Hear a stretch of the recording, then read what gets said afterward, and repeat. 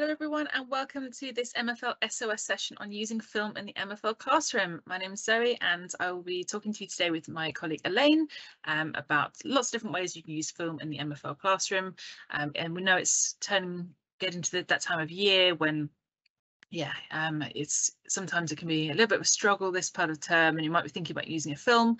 But on the other hand, we kind of want to go beyond just putting something on and sitting back and just something to occupy them. We actually want to get some language or cultural knowledge out of it as well. So we're going to give you lots and lots of really practical tips that hopefully you can use straight away with your students. So yeah, just while we're waiting for everybody, I'll let you know a little bit about, we've done lots of previous webinars. This is the last one for the year. We've done lots of them and this is the ones from the last part of the last quarter of the year or so. They're all available on our YouTube channel and also on the LanguageNet website. If you go to MFL webinars in the menu, you'll see all the webinars we've got so far. So you can catch up with any of those. And we are still planning our next season of webinars. One date you can put in your diary already is we've got Esmeralda Salgado again, which we're really excited about. She was fantastic in the last webinar that she did for us. And she's going to be talking about stickability in the MFL classroom via grammar and verbs, which I can't wait for. We've just confirming other dates, but we will be doing webinars on behaviour management, which will be the third one in our 3-part series. And the second part was last night, if you were there, to see if my colleague Fiona talked about that. We're going to have specific ones for teaching Mandarin and also Arabic and possibly Italian as well. As some of you may know, we've recently launched GCSE Italian resources, which we're really happy about.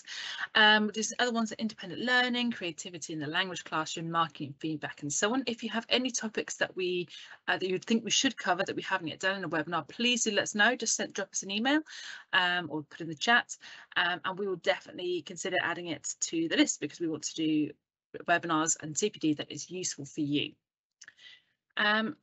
Okay, so today it's going to be me and my colleague Elaine talking to you. So I'm a former teacher of MFL and EFL and an author and composer of languages, and I'm also the head of content at LanguageNet. And my colleague Elaine also has a wealth of experience. We recently worked out that we have quite a few former teachers working at LanguageNet now, and we have over 70 years of teaching experience on the team. And about half of that is Elaine. She has so much experience and so much that she can share with you. So we hope that you find our session today really useful. And one thing just to be aware of today is that we will be sending out the PowerPoint presentation as well. And we find it's really helpful if you use both the video and the webinar, both the video and the PowerPoint at the same time, just in conjunction. And everything that we say is just a suggestion. No, nothing is something you have to do, and things that have worked for us. But your mileage may vary, everyone's different, and we also want to thank everybody for being really generous with the ideas, because we have picked up lots and lots of ideas and materials from our colleagues over the years, and I'm sure you have too.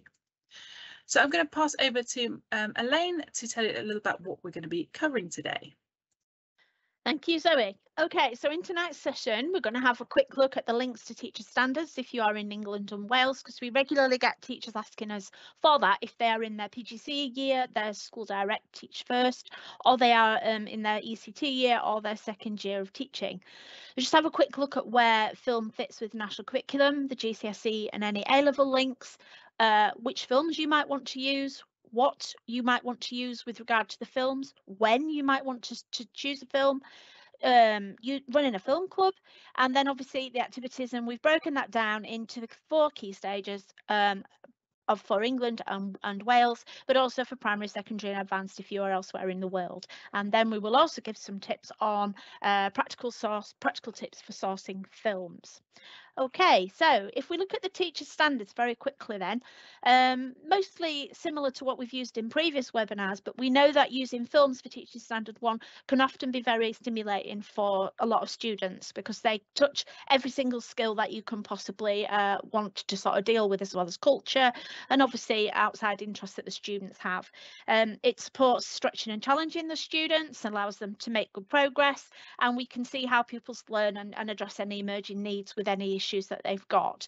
It will allow us to have secure knowledge, particularly if you're a teacher of advanced level, Key Stage 5, where you have to teach a film or a book for the specification. And obviously it helps us with our phonics, listening to native speakers speaking. It gives our students a little bit of intellectual curiosity and allows us to make the curriculum more engaging. And obviously we can adapt the teaching.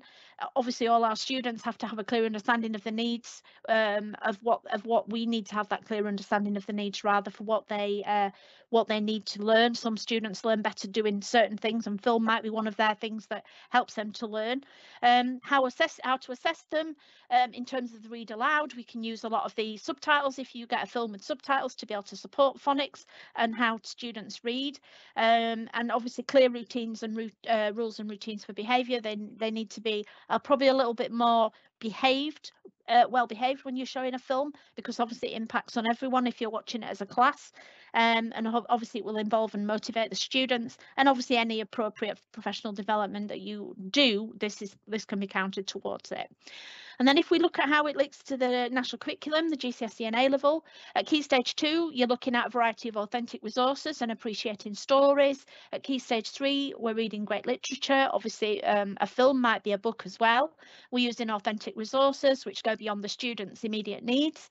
And we're looking at a material from a range of different sources. And then at Key Stage 4, we're looking at a variety of contexts. It does expand their cultural knowledge, and it could be an abridged or an adapted authentic film, and obviously looking at contemporary and cultural themes. And for Key Stage 5, it's a requirement of the specification, certainly for A level. Okay, so now move on to which films. I've put here a selection of film posters, a selection of film stills from some of the types of films that you might want to use. And I'm going to pass back to my colleague Zoe now to look at which films and choosing a suitable film for your class. Okay, thanks very much, Elaine. Yeah, so we've made a little collection of lots and lots of ideas. These are lots of things that we have taught over the years, or that our colleagues have told us that they've taught. So what I'm not going to read them all out, but first of all, just thinking about when you're choosing a film, there are a few things to consider. So yeah, I will shortly show you a list of the ones we've got for French, German and Spanish. But whatever film you do, you make sure you watch it first. I've sometimes had this where I've seen this before, you know, I'm sure it's fine, and then you watch it and then something comes up.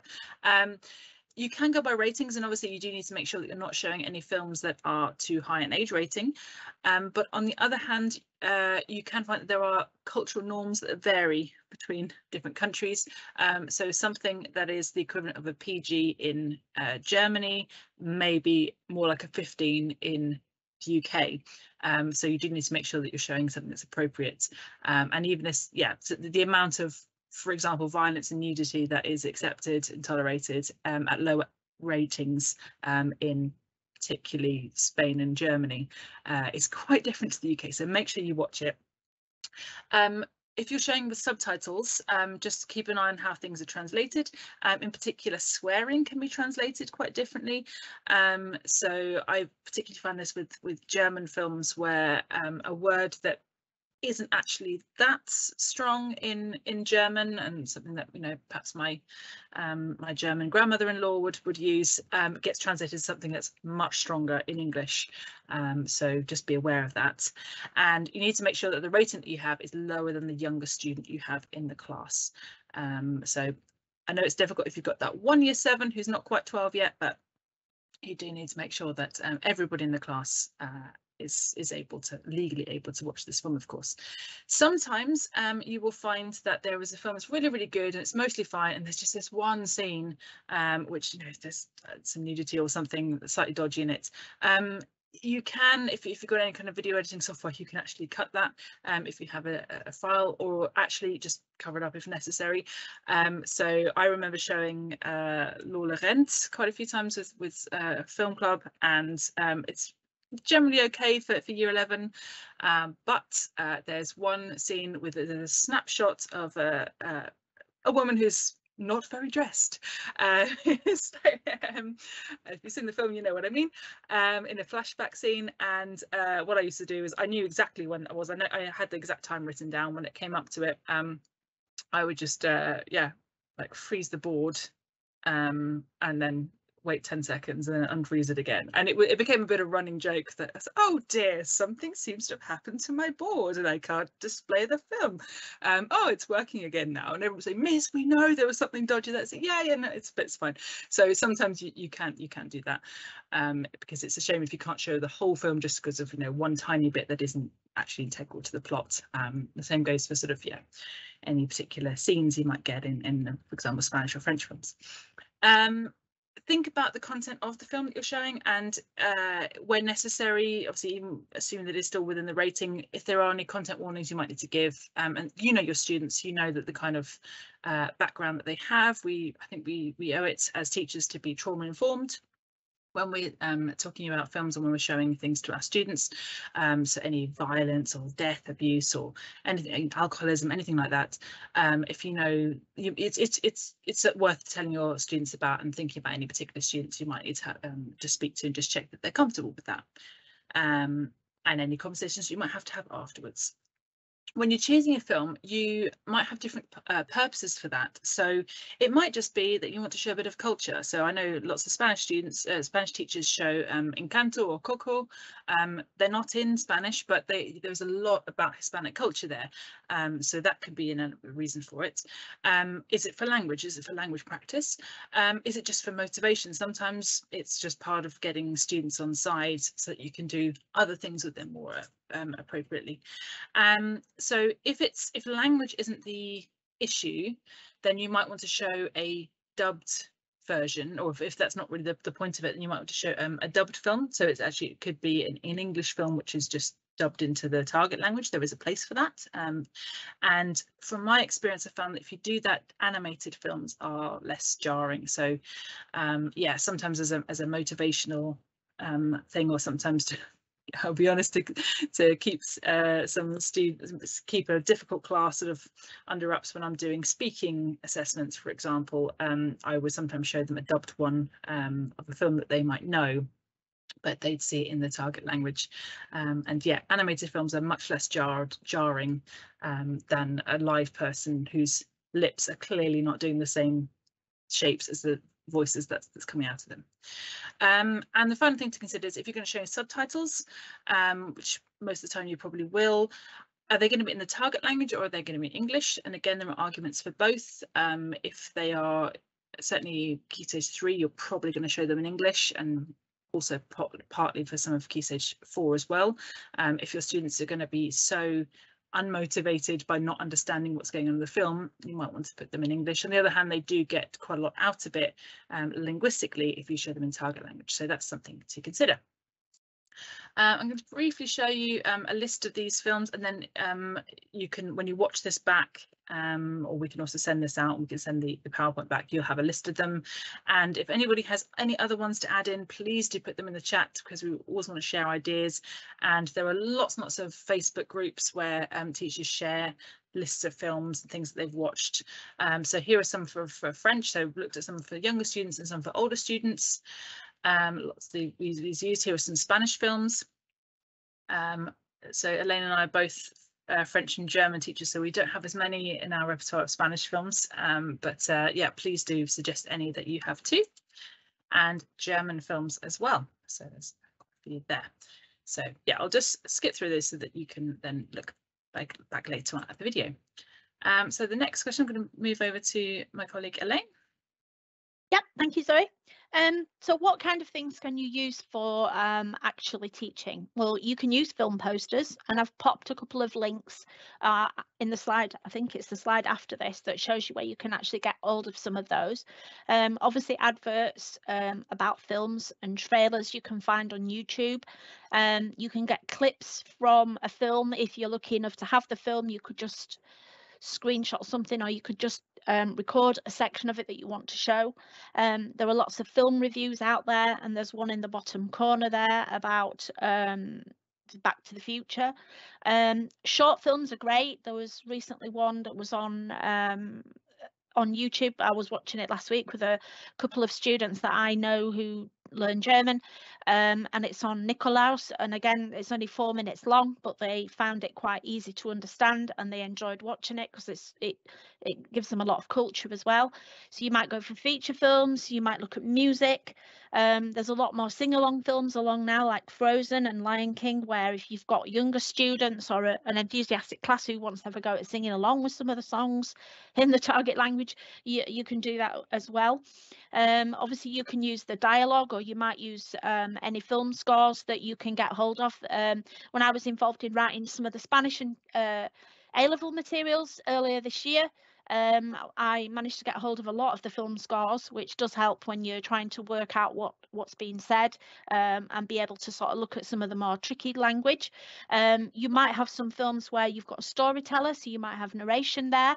And a lot of the films that you can get hold of sometimes have interviews with the directors or the actors, or you might be able to find that somewhere. As Zoe mentioned on the Facebook groups, there's an awful lot of things you can see. There's one Facebook group called Audio Clips in French, German and Spanish on Facebook, and there you can find lots of interview, sort of people have put links to interviews there with the actors and the directors. Often you'll find bonus material there, or any scenes that have been deleted, not because they're inappropriate, but because they maybe just didn't fit with the length of the film. And then obviously the film stills are easy to use. They're great for using with GCSE as well, for the for being able to describe a photograph or anything like that. And again, there's lots of things on social media that you'll find about films on Twitter or on Instagram. On the next slide, that's the slide I was mentioning there, which has got some of the links on. So again, as Zoe said, if you want us to send you this presentation, we can do. If you watch it later, you'll be able to find by following those links and find some material that's free to air. And then the next slide is when to actually teach them. I'm not going to spend too long on the film club, because I know Zoe, my colleague, is going to mention that. Whether you have a breakfast, lunch or an after school club, that might be possible. As a project at the end of the summer term, after you've done your options, maybe for some classes, that might be a possibility. If you work in a school where you do options in year 8 or year 9, and maybe you collapse the timetable, and you have a new timetable begins with the option groups in. Certainly in schools I've worked in, we've done that after the the options have been done. We've tried to sort of get a head start on ourselves, particularly if it was year 9, and we've looked at maybe a project with some classes that are not going to be doing their languages into GCSE or Key Stage 4, and as a result of that, you might find you get more engagement and less disaffection from those students who are not carrying on. If that's not an option in your school, you might still decide to do a project, but you might do it and link it a little bit more to what you could have possibly be doing towards GCSE. End of term, as I was saying, is a good idea, particularly now moving towards a read aloud. You might find that with some of your students, you're having to do the read aloud outside the classroom or at the front of the classroom or in your stock room or wherever you can do it, and the rest of the class are either revising or they've done their read aloud, so putting a film on for them to watch and do whatever appropriate activities for that might be a possibility. I've always found when I've done a scheme of work, if I'm doing a film, I've always thought, right, work backwards. What do I actually want to achieve at the end of this film section? What are we going to get out of this, and what are my linguistic outcomes? It could be it's purely cultural, as Zoe mentioned, or it could be that you're wanting students to be able to produce something of a project, like a booklet or a poster, or maybe a piece of writing about the film using the past tense. So have that in mind when you're actually doing it. And obviously when you're doing advanced level, Key Stage 5, at the moment I'm teaching A-level myself, so I've just done the film. We did it in the summer term of year 12 and we've just finished the book, so I kind of found that was the best time for me. I did the film first.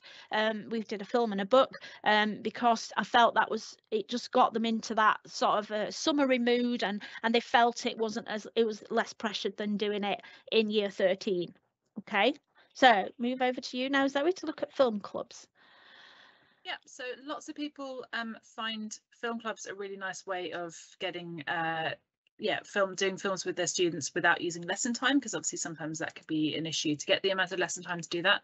And there are lots of questions to consider.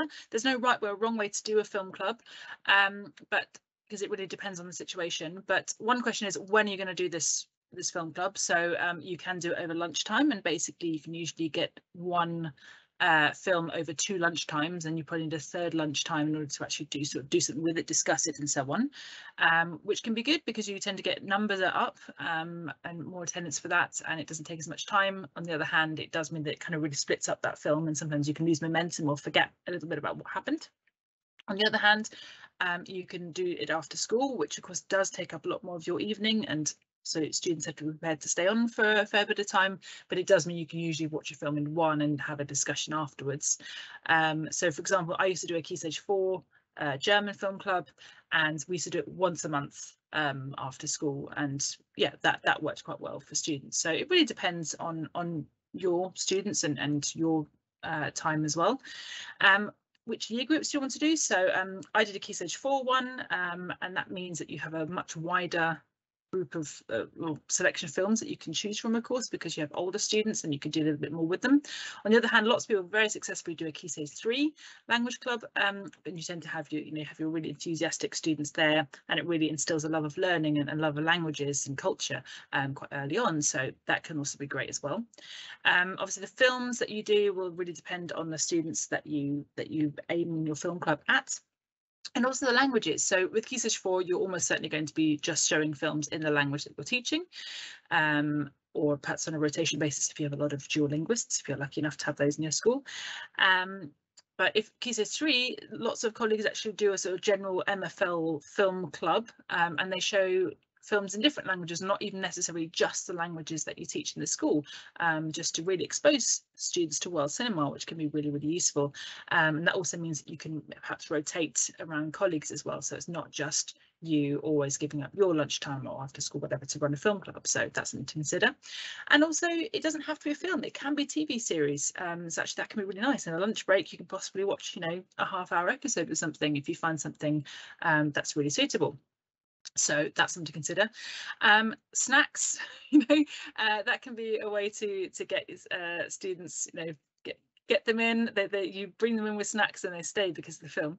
If it's lunchtime, obviously they can bring their lunch, and that's really nice. And that actually is one way of providing a very nice, safe space for students to have their lunch in an inclusive atmosphere, watch a film, feel secure. Yeah, lots of students would appreciate that anyway, even without any of the cultural or linguistic advantages of that.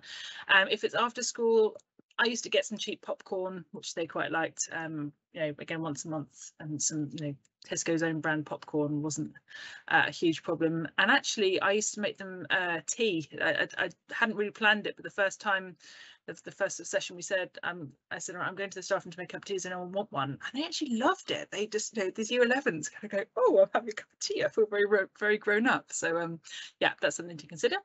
And then what activities are you going to do? So you can have a discussion. I would suggest, if you do have that discussion in English, it means you're really allowing students to express themselves more, and you would look at comprehension and cultural understanding probably over linguistics at that point. But obviously it's up to you how you can have structured target language discussions.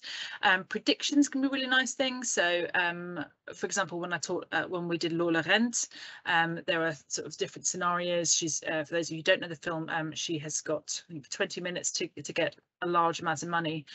So I got them to predict, right, if you had to get a large amount of money, or if someone had to get a large amount of money in a short period of time, what would you do? What do you think she's going to do? And then they play out the different scenarios, and once it's clear what she's going to do in each one, I would stop and say, right, this is what she's doing. Do you think it's going to work? What's going to happen? And so on. You can stop a film just before the end, if there's a big twist, what do you think is going to happen? So that can work really nicely. You can get them to write reviews afterwards, which could be in the target language or not. And also what I used to do is at the end of the year, we'd watch a few films over the year, and I would get them to sort of nominate films for various Oscars, and they could choose the categories which they really liked. One thing that's really important is to make sure that it's different from your lesson. So this shouldn't feel like it's extra work. It should feel enjoyable as well. And a tip which I will talk a little bit more about later is that one place you can get free films from is an organisation, a charity called Into Film, which supports film clubs. There's lots of information there. Okay, so we're going to talk about activities. I'm going to pass over to Elaine to talk about Key Stage 2. Thank you. A lot of these activities that we have looked at for all of the different sections are to do quite overlap actually. So for the primary one, can you just put the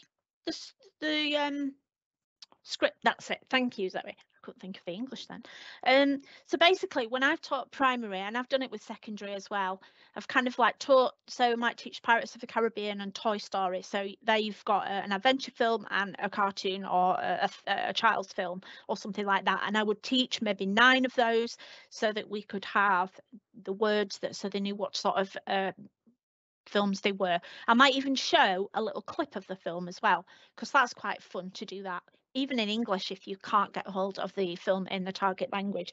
And we would just do, you know, I like adventure films, I love cartoons, I hate westerns. So I've just put some examples here with the French in terms of how we might do our actions and our grins and our, like, you know, it might be a big heart for the love or something. And then we would maybe do some simple opinions, and then we would maybe play a game. Like I've put an example here, they would just play a game with counters and a dice, and they would land on something, and if they had that word there, they would have to use their words to be able to create a sentence or to give an opinion. I would then maybe get them to do a little survey around the class, and I would have maybe a table with the films across the top, and it would write the names of the students in their class down the side as they interviewed them, and they would go up to them and say, hello, how are you? You know, do you like a Western? And they would say, yes, I like it, and they would tick it, and then they maybe get all of that in at the end of it, and then we would maybe do a little bit of a writing exercise saying Jemima likes Pirates of the Caribbean because it's fun or something like that. So I'd maybe get a whole sort of unit of work out of that in terms of doing that, just to keep going over the vocabulary and keep the interest there. And maybe I might just show a clip or 2 more of the films and get them to sort of tell me what is that, write it on a whiteboard, and it just gets that engagement for them to listen to the film with target language or with subtitles or whatever. You move on to the next one, Zoe, please. And this one is here, maybe get the stills in order. So I maybe download some of the stills and maybe print them out, or I might just have them on a PowerPoint or on a grid on the screen, and they would have to put them into the right order. They quite enjoy doing that if they've seen a film, or maybe one that they haven't seen. So it's kind of before they see it, what do you think is the right order for the film stills? Then I might have, once we'd watched it, or even before we'd watched it, if you've got maybe a mixed ability class, maybe you're teaching 2 year groups together, you might have year 3 who are just putting the simple sentences with the stills in an order, and year 4 might be putting some sentences or some vocab and matching them up with the stills. You might have that on their desk. One thing that I have done is got a big still and blown it up, and I've done maybe 9 sections of a still, printed each one out, and they've put them on the desk, and they've had to sort of make it like as a little jigsaw. That just is really good for pair work, just to get them working together if you've got a class that are not used to working in pairs, or it's something that you think you might want to try with them just a little bit different. Or I might, as I've done there with the Iliad des Jeux tes yeux, I might cover up a section of an actual photograph or a poster, or even from the still, and say, right, what's under there? Just gets them discussing what might be under there, what could it be, maybe put some vocabulary around that as well. Might get them to draw a picture about the film once they've seen it, and you can drop that into something called photo speak, which if they draw characters on it, it animates the pictures, and the pictures actually speak, which is quite fun. And then you could upload a song from the film, and they can do the karaoke in the target language, and you can drop that into something called Smool, which my daughter's boyfriend often uses with songs to entertain his younger siblings, and you can actually sing along with that, which is great for primary. Okay, pass back over to you, Zoe, to look at the Key Stage 3-4. Thanks very much. So yeah, we're going to be doing an absolute whirlwind whistle-stop tour of various activities that you can do. Again, don't forget you can always watch this back afterwards if we're going too fast, but we've got lots we want to put in. So lots of primary ones there, but some of those which can also be used at Key Stage 3 as well. But other things that can work at Key Stage 3 and 4. And before you watch the film, you can do predictions from the film poster or a trailer. So you could show them, for example, the film poster from Les Choristes, and try and work out what kind of film is it. Look at the different want characters, what do you think they're like from the way that they look, the expressions that they have, and so on. Trailers, you can get a lot from that because of the music and so on. So if they've already learnt different film types, for example, they can speculate on that.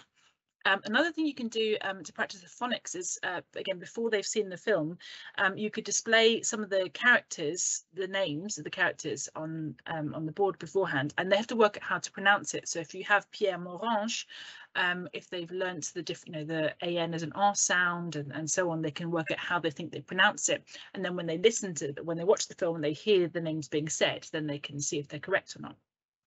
There are lots of things that might be quite specific to a film. So, for example, I know lots of teachers that use Encanto do family trees, which is ideal because it's a way of practicing that. I know that often we tend to shy away from using students' actual family trees for very good reason. So, fictional ones, you can use a film, which is great, and that happens to be a very big family with lots of different sort of family members in it. So that's great. You can do gapped transcripts. So if you get the screenplay, the script, you can, and Elaine's talked to that before, you can actually, turn that into a gap fill. They listen and they fill them out, or you can have a summary and do a sort of gap fill activity. Another thing you can do with the summary is have tangled translations. This can be a pair work, or it actually works really well with a mixed ability class. So if you have a summary which is written in kind of franglais or denglish or whatever, so you've got chunks and words in each language sort of all mixed up together, and then some students can translate the whole thing into the target language, so they have to translate the English bits into the target language, and some students can translate it into English. So there's some sort of adaptive learning and teaching right there. You can do vocab or phrase bingo. So you could give them particular phrases or words that you think might come up in the film. They could also predict those, or you could provide them and they can tick them off when they hear them. So it means that they are listening with a sort of real focus. And another thing that you can do with lots of these kind of activities, and here I've put mostly the sort of receptive ones together, is you can do it bit by bit as you watch each section of the film, because you're probably going to take at least a couple of lessons to watch the film. But also something I found really useful is, particularly if you have a class where you're struggling with behaviour management in that class, is to put all the things you want to do together into one big booklet or a pack, which they can then kind of work through over the course of a few lessons in their own time or at their own pace. And that's something that I use very successfully. And I said, look, by this date, the whole thing has to be done. So it's up to you how well you pace yourself during the lessons. If not, you've got loads of extra homework to do, and you won't have me there to support you. And that worked really, really nicely, because I wasn't always trying to get everyone to be quiet and listen to me, which can be really difficult, particularly for early careers teachers. So that's something that you can do. Moving on to sort of more productive tasks that you can do with Key Stage 3 and Key Stage 4. Obviously, describing characters is a really good one, using their physical attributes or their personality. So you can use this for introducing vocabulary, but also, get them to write descriptions or draw them and describe them. Film stills make great photo cards if you want to practice photo descriptions, if you use an exam board that has that. So, for example, this is a photo from L'Ascension, The Climb, which is a great film. So, there's lots that you can say there, even if they haven't, you can just even before the film as well. You can say, il y a deux hommes, un homme dort et l'autre semble avoir froid ou avoir peur. There's lots of things you could say about them. You can act out the scenes, particularly if you've got the screenplay again. You can actually use the script, and that's great for your students that have a bit of a dramatic flair. But also, you can get them, you can note down particular scenes from their subtitles if you have them as well. Or get them to try and recreate them, if using a few sort of notes of what's happened, or they can do mimes or freeze frames. Lots of things that you can do. That's quite nice, quick cross-curricular things with drama. They can write a film review. That's a really useful thing, and that's something you often get them to do anyway as part of when you're teaching them about film vocabulary. But it just makes it much more motivating if it's actually a film that they've seen. You can also get them to write a summary if you're sort of starting to think about transition up to Key Stage 5. And lots of films have songs in them, if they're musical films, and that can be really, really powerful. So a very short story that I have for you is I had a really difficult, in my NQT year as it was then, ECT year 1, I had a really difficult year, bottom set year 9 French class. It was after options. They made it very clear that they didn't want to do French. And yeah, I had this really struggle with behaviour management, and we did a project on Les choristes, and I didn't think it's going to work. I thought they were all going to think it was really sad, and they loved it as it happened. There was a group of girls who became obsessed with Pierre Morange and said he was Bay, as the slang was at the time. I thought it was great, and yeah, they all really liked it, and they worked really well on this film booklet that worked great for them over a few lessons. And because they had worked so well and actually been really engaged, I said, if you want, I'm quite musical, I'm happy to teach you one of the songs from it if you want to. Again, didn't really think they'd go for it, but they did. And I taught them Voix sur ton chemin, which is sort of one of the main songs from that. And it works as a tip. If you do teach this film, it more or less works as a round. So if you do Voix sur ton chemin, gamins oubliés, garés, and then start again there, Voix sur ton chemin, it works pretty well, and it's really simple. And we did a little bit, so they learned how to pronounce it really well, they learned what the words meant, and it just, yeah, it was fantastic. So by the end, it was sort of truth being yeah, following fiction, really, because I had this whole class that really came around, sang this song in basically harmony, and for the rest of the year we had an understanding, and it was really good. So yeah, that was quite a beautiful moment for me. If you teach Spanish and you do Encanto dos Orejitas is a great song, and I know there's lots and lots of worksheets and things out there that teachers have produced on that, because it's got some great vocabulary. And I realize I've got photo description using film stills twice, so yeah, you can do that again. And last thing that you can do is you can write a tweet or a text or an email talking about a film, and then you can use some of the work to create a quiz, and the classmates can see if they can guess the name of the film. So that's a really great task as well. Passing back to Elaine, who's just going to talk about some speaking questions, and then Key Stage 5. Yeah, that's great. One of the things that I do with my students, particularly when they start year 12 or their first year of advance, is we look at a film that they've maybe done, and that won't necessarily be a film that they will be using in their advanced course, but it's just gives them that sort of transition thing. They've seen a film of any kind, and we can talk about it, and it just breaks the ice with the students to give them that sort of nice lead into their advanced studies, studying level studies. Also, I've used these in GCSE speaking tests for them. If we've watched a film, we've maybe talked a little bit about the film, and they can use those in their speaking exam. Okay, moving on to the advanced section then, which is our last section on activities, Zoe. Obviously, talking about films, I sometimes start off with some very random pictures, what might just support them with helping them to just get into that sort of frame of mind that they're going to be learning a film, or watching a film and learning about it, and then having to eventually write an essay on it or a report or whatever your specification demands. And sometimes I use these as wall displays as well. So moving on to the next slide, Zoe. Wall display I always find really important when you're doing a film, because it just gives them that, it gets them into that sort of idea that yes, this is what we're going to be doing. And I sometimes put random pictures up there on the wall display about what we're going to be doing, the film we're going to be doing, or I might not even use any of the stills or any clues at all about the film that I teach. I try and teach different films sort of every cohort of child, because I get bored with it as well. And you tend to find that if you get a little bit stuck in your ways, well, for me certainly, I've always found that challenge for me to do something a little bit different as just giving us that fresh approach. So previewing the film, I've always looked at maybe thinking about some activities that would maybe get a selection of items together that they could look at and try and guess which type of film it is, what the film's about. I remember when I taught Die Weiße Rose, the white rose in German, the last time I did that, I gave all my students a white rose, and I asked them to wear it for a few days in school and to actually find out what it was like carrying this thing around. And then we came back and we talked about it in English and in German as to how they felt carrying this thing, what people asked them, how people looked at them. It was just an interesting sort of previewing to the film, sort of to try and get into the under the skin of what was coming. Obviously, you might look at the director or anybody who's been involved in the film, like actors and actresses. You might look at the life of them and have a little bit of a dive and a bit of a research into that.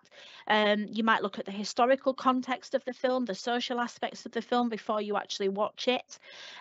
You might research one aspect. So if you've got some students in there who might not be able to perform as well as some of your other students, I might say, I want you to give me a sentence. I want you to write me a couple of sentences. I want you to write me a short paragraph or give them an amount of words that you want them to do. Or you might get one student to maybe write a slide for you and then put it together and say, right, this is the film we're watching. I want you to just do me a little bit of research about the director, about one of the actors. And that way everybody feels that they're part of the overall research. And then as a class, they can present it. Even if you only get some students who are presenting a couple of sentences, they feel that they've got something to offer.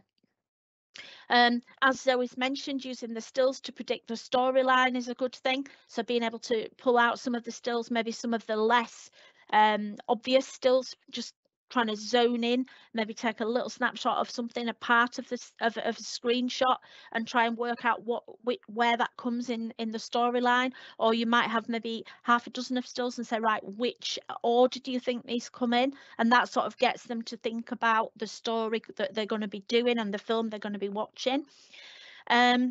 Preparing the vocabulary ahead of watching the film is something that I know a lot of people try and do, and they put lots of vocabulary out there. There's lots of stuff you can find online, but there's an awful lot of vocab that students have to pick up to watch a film in a foreign language. So you need to be really careful about, from what my experience of it, of what vocabulary you're presenting.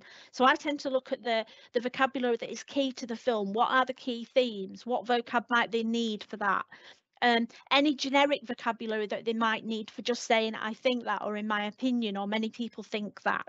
And obviously, when you're thinking about vocabulary, don't chuck the baby out with the bathwater, because you're only teaching students who you taught at GCSE or have done GCSE if they're new to your class or your school. So it's only the same type of delivering vocabulary that you've done in the past. So if you've done it through, repetition, or you've done it through audio, or you've done it through flashcards or anything like that, that still does apply for Key Stage 5 students. They haven't changed, they've just grown up a little bit. So don't forget that, because that's one of the things I always find people tell me, how do you teach vocabulary at A level? Well, I still teach it in a very same way as I did at Key Stage 4 and 3. When you're introducing the film, I've always found that watching the film in one go for enjoyment has always been the best thing, so that they know what the film is about and they can then just get an overall handle on what's going on. Some teachers I know don't like to do that. They like to watch it in sections, and I think it's very much depending upon what you think is right for your students and your own teaching methodology. And again, it's this with or without subtitles. I've always made sure that I've managed to get, sometimes at a great trouble to myself, and I've had to call in favours from people who've gone abroad, or I've gone over myself and I've thought about the next few years what might I need to teach, looked at the specification and bought loads of them and brought them back with me. So do you do it with or without subtitles? I've always found that doing it with subtitles just helps them to focus on the visual and thematic concepts and aspects of the film. And it can, if it's without subtitles, it can be quite fast paced, and they can quickly become demotivated. So I've always gone for the subtitles. And subtitles are great as well for reviewing the film and being able to look at translation, being able to look at listening and reading. So there's lots of positive aspects to doing that with subtitles. Okay, the next slide, Zoe, talks about what we have at Language Note. At Language Note, we have our A-level content for advanced, if those of you who have never come across that before. And at the moment we have French and Spanish. We have 7 films and books for each, and the beauty of Language Note is that you can customize your content as well. So if you feel that you have students who need more focus on some key aspects of vocabulary, you can put those into the actual vocab trainer as well. But you can see we've got sections, for example, on the directive method, on giving a personal viewpoint, We've also got vocabulary that looks around things like elements of the film, the genre, the linking phrases and paragraph leaders that you might need to use that, as well as looking at individual scenes within the film. So each film is broken down separately, and then you can hone in on the key aspects of that film. You can also then, in the example there in the middle, everything that we do now on language note, you can put into a printable. So you can play, just have it as a vocab list, or you can have it as a one pen, one die. But it's certainly, if you've not seen it and you feel that you'd like to have a free trial of it, please do get in touch. Move on to the next slide, Zoe. I think I've got a couple more slides on advanced. So obviously trying to link to your themes and your cultures. Don't study the film in isolation, particularly at Key Stage 4. I mean, if you're doing things like Goodbye Lenin in German, that lends itself to Berlin and the cultural Wiedervereinigung. For La Haine, like immigration, maybe La Trece Rosas. Apologies for my pronunciation of Spanish there, but that might be something to do with the monarchy. I've always tried with my classes to rehearse the ideas in English first and then put it into the target language, because they find it easier then to be able to talk about what they want. So it's interesting to watch a film as well without the sound, just looking at the stills, because that really does focus on the visual techniques when you're looking at the techniques, in terms of having to write an essay or dig deep on what's going on in terms of the visual, you know, the panning or the wide shots and things like that. Films cover all skills, listening, reading in particular. So the same kind of activities that you've used at GCSE and lower down the school will apply still for your A-level students watching a film. So as mentioned, freeze framing, you can discuss about a frame in particular that you think is important. If you're looking at the techniques in the film, you can look at the shot and the close-ups and things there. Students might become experts on a section. So if you know there's going to be a particular area in the film that you want to study in depth over the few weeks that you're doing it, that might support the weaker ones to become an expert on a particular section or a particular character in the film. And you can obviously adapt how you teach the film for different levels in your class. So you might have some students answer comprehension questions. You might have matching tasks of different sentence starters and ends. You could do a gap fill or a true or false. You might have the film score or the script, as we've talked about, to support some of the less able students that are doing A-level. You're going to probably look at it scene by scene with some students, if not with most of your students. One thing I've often done is I've given my pupils the handout, and I've put the timings on the left hand side as to when they could expect to see a certain scene or a certain idea, and that's helped with them if they need that amount of level of support. And then you might even think, right, what comes before the first scene in the film? What might be seen in the opening credits before you start watching the film? Or you watch a particular scene, you may be watching 3 minutes of a film, and you give the students a list of words that might be heard, and they have to tick those. And then my last section, Zoe, is more linked to, oh, sorry, I'd forgotten about this one. Sorry. Matching tasks, I think I talked about this. Is your gap fill, you're rearranging sections of your dialogue if you've got a particular long dialogue that's going on.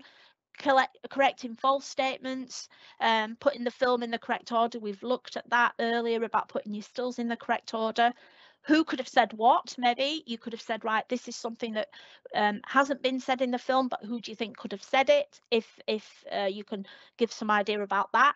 Imagine what the characters are thinking. If there's any sort of times in the film where the characters are just sitting there and not saying a great deal, what are they actually thinking? As Zoe mentioned, you can act out a scene as a role play if you've got some budding dramatists in there or any students that are doing drama as part of an A-level course. You could even try rewriting the ending. You could imagine what some of the deleted scenes might be. If there aren't any to look at, you could even think about what's all the scenes could have been included in this film but haven't been. You could have an imaginary interview with the director or one of the characters after the film or during the film about how they felt about it, and obviously translating any online reviews that you find. And then the last thing, I've been involved in examining for the boards with examining films and books, and so where to start with essays is a big thing. It's always keeping it very much about your factual things, about the plot and analysing it. It's so important that your students can see the mark schemes and the exemplar essays that are provided. There's lots of study guides out there that you can buy, and a lot of them have got exemplar essays in them, and it will give a critique on them and the marks that could have been awarded or would have been awarded. There's lots of stuff on the individual exam boards as well, looking at what an exemplar essay that a student has been written by a student and actually how that's been marked. Trying to coach your students to be the examiner and become very familiar with the mark scheme is also important. You might find that a student writes an essay and does it really well, so you share that essay around so that the students have got a fantastic example of that, or you might even write one yourself and do that. But certainly analysis and evaluation are key when you are looking at films for A-level in terms of the evaluation, in terms of, you know, them being able to perform well and get a good grade. Some colleagues that I've worked with before have given their students a timed essay in a lesson, and that's fine to do. I've found that the best thing to do once you've got your students writing essays is planning versus writing the full essay, because they can use the same repertoire of starters and endings in the essays. It's about what they're going to put in that essay that's so important. And even though you've got the exam board's recommended mark schemes, always be aware that all valid points are rewarded. Anything that is not on those mark schemes could still be valid if they've got evidence to back it up.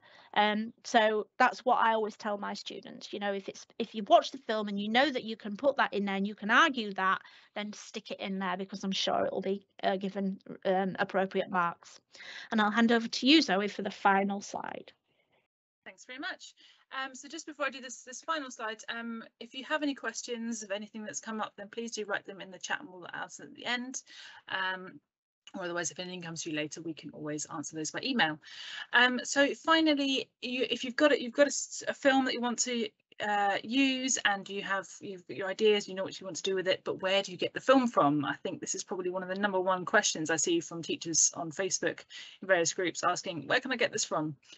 So I mentioned before, Into Film is a really nice charity which is free for all state schools. If you register, I've not used it myself because I came across them too late after I'd just finished teaching, but apparently they do send out DVDs and resources and so on, so that's really, really useful. I would recommend, where possible, having an actual copy of the film, so whether that's by DVD or a sort of, you know, MP4 or digital file of it, and to not rely on streaming sites, so Netflix or whatever, because again, they're always taking things down, and I see lots of teachers suddenly panicking because they've got a whole scheme of work planned around this film and it's not on Netflix anymore. I believe, for example, The African Doctor has just been taken down from Netflix, and there's lots of people panicking. So if you can get hold of the DVD, so as Elaine mentioned, actually getting it abroad if you can. eBay is a really great place for it. Lots of social media, teachers often will share it, or you can get the downloads, which are downloads that you can keep. So for example, on YouTube you can often buy a film and have it, and then it's yours, so you can keep that. And obviously I cannot recommend anything that is illegal, but if you did choose to find something on a streamed version online, be aware that those sites can obviously have inappropriate adverts and so on, and also can be perhaps blocked and can also be a bit volatile. So it is preferable to have a downloaded version, whatever means you choose to do on that one. Like, as I said, I can't recommend, but yeah, do not stream, certainly in school, from anything that's pirated.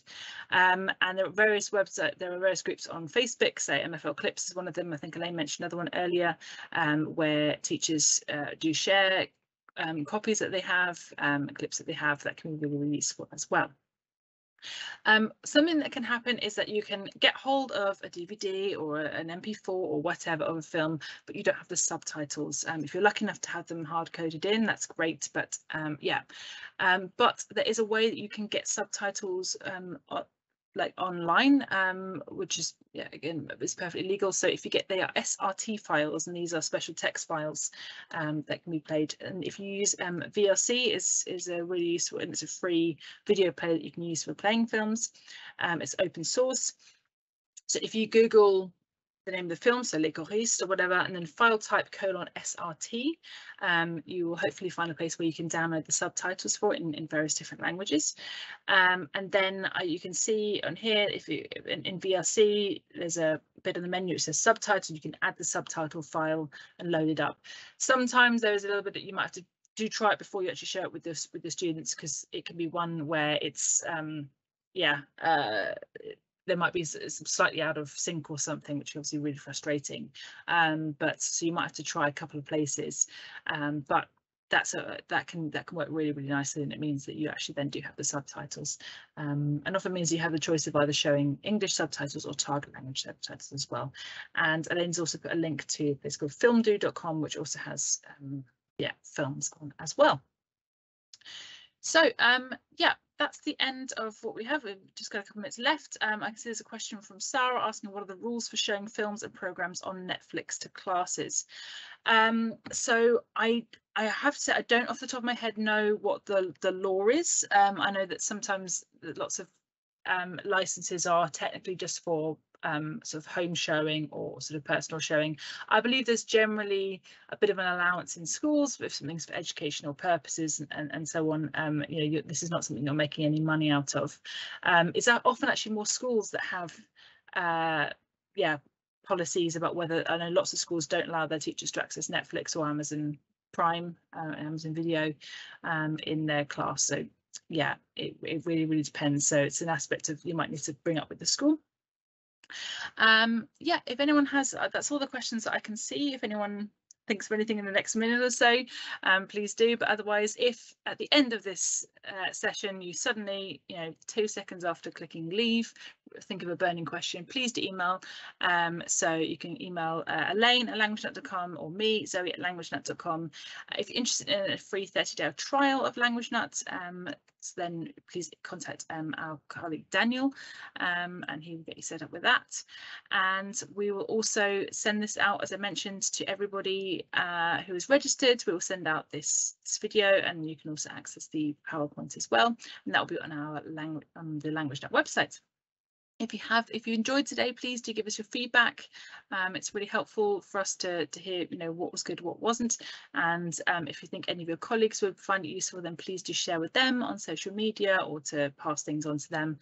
Yeah, and thank you so much for joining us for this webinar and any of the other webinars you've done this year in 2022. There's been lots of them. You can find them all on the LanguageNut website if they're useful.